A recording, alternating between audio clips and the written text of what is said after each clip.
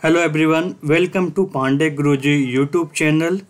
In this video, I am going to share one very important interview question which is shared by my student who attend recently on TCS, and very interesting question they asked in front of means real-time question. They provided a laptop and some database access, and they provided some type of the real-time database as well, and they put it the question. Let me discuss the question first, what exactly question is there. So if you also have some type of this type of the question, you can put the question in the video comment box. I will take it. So the question is the scenario is I have a table in production which has duplicate data. Means there is a table which is already created in the production, and some duplicate data is already there.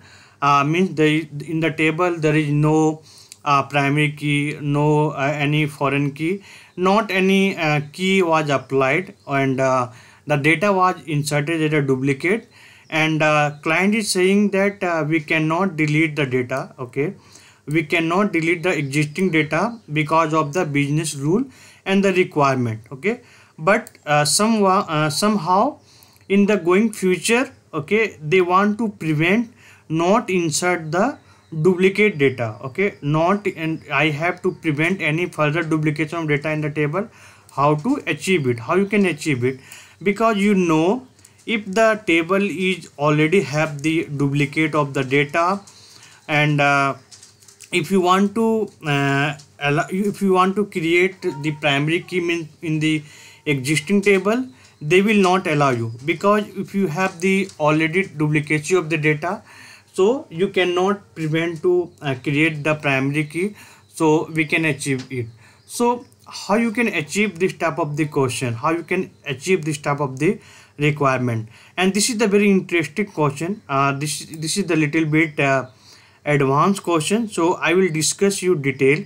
So if you also face this type of the question, you can able to answer, and trust me, if you able to answer this type of the question, definitely there is more 30 to 40% chances that will be you got selected it.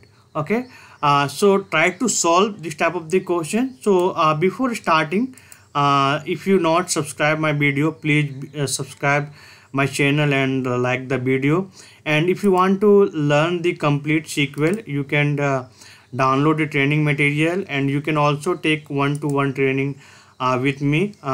So you can go pandeyguruji.graphic.com, and you can see all the training available here. So let's start with this video. Okay, so let's start with this video, how we can solve this type of the question. Okay, so to solve this type of the question, you need to be first validate the data, that data is already available or not.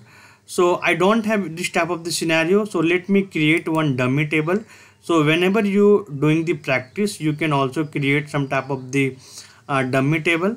Okay, so I'm creating one table, that is the employee detail table is there. So if the table is already exist, I'm creating it, and I'm creating and I'm inserting some of the data. So let me create some type of the data. Okay, so this table I created. Now you can see data is created, and this table we have the data is available. So let me select tab from table name. Okay, so you will get how much data we have available. So now you can see we have total around 10 record in the table, and let me create some type of the duplication of the data again in this table. So as per the requirement, the scenario will be created. So let me create some type of the data here. Okay, so you can see I created some type of the duplicate of the data. So for better, you can put the order by 1. So all the duplicate data will be come together. So now you can see one RAM, this all we have the duplicates of the data. This Sohan we have the duplicate of the data. So while inserting the data, I'm just going to achieve by using the creating the store procedure. Okay, so through the store procedure, if I insert the data, So before inserting, because you know in the real time, when the data got inserted, all the data is inserted to the application, and application have the integrated with this store procedure. So try to achieve by this requirement by using the store procedure. So I'm creating the store procedure here, and that is the procedure name is handle duplicate, and the parameter you need to be pass whatever the we have the table name. So let me put this select statement in different window, so it is very easy for us. Okay, so now you can see we have the employee ID, employee name, and department ID.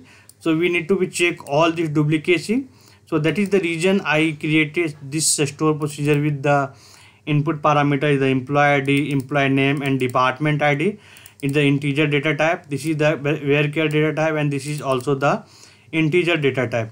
Okay, so I'm just building here the logic. So if exist, so if the data is exists, select null from dim employee table where employee ID is equal to @employee ID, employee name is equal to @employee name, and department ID is equal to department ID.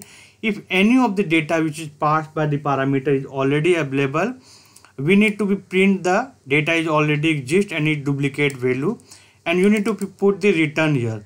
So return keyword is basically used to return from the store procedure out from the store procedure. That is the reason we put the return keyword here. If there is no duplication of the data, then we need to be insert the record here. Okay, in the employee detail table, that is the whatever parameter is the pass, and you need to be in with the store procedure. So let me create the store procedure here. So now this procedure got created, and now suppose if you trying to insert some of the duplicate value, which is, for example, we have the 10 rather 7.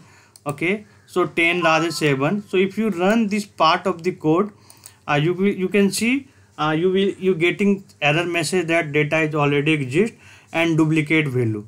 But if you pass this some unique value, like for example, I'm passing 11 Rakhi and 8, its value is not available, then you can see data got inserted.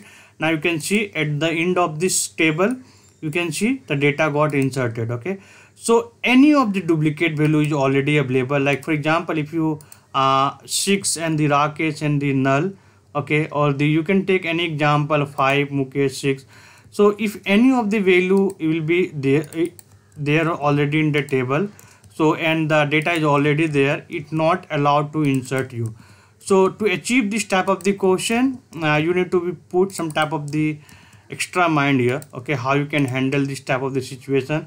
But if you have the concept of the store procedure, the concept of the if exists, so you can see I use the if exists. So you can use the select null, you can use the select one, select star, but for the performance tuning point of view, or don't use the star, you can always use the null here. Okay, so I hope you got the understanding how we can achieve this type of the question.